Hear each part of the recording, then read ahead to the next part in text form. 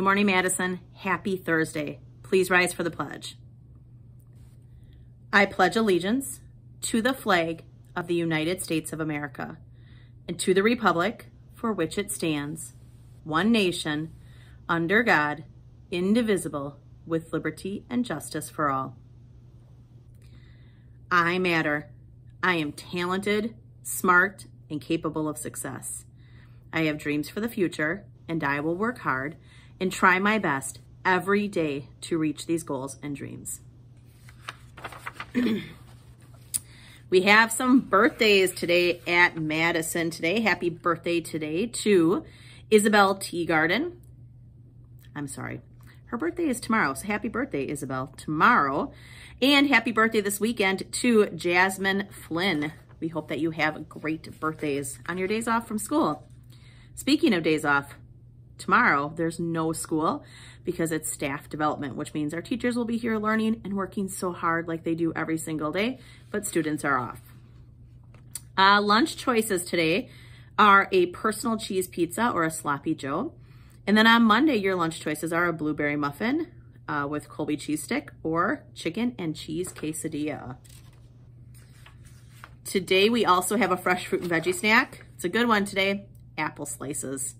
Enjoy those crunchy, sweet, delicious apple slices. 4th and 5th graders, make sure if you are interested in the Everything About String Club, you stop in the office or outside of Mrs. Schultz's room and pick up a permission slip form to sign up. Those are due by Thursday, 1 week from today.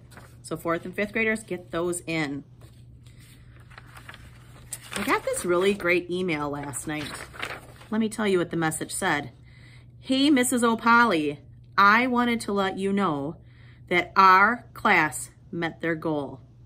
This is from Mrs. Schultz's kindergarten. They've been working on line basics. They've been working hard on keeping a zero voice in the hallway, hands to self, and remembering to use their walking feet. And because they rocked it and they've gotten their goal, they're gonna get an extra recess today. So Mrs. Schultz's kindergartners, way to go.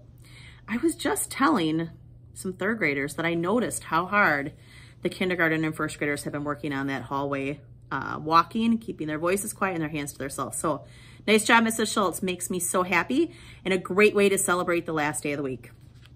Finally, today I have my mask of the day today.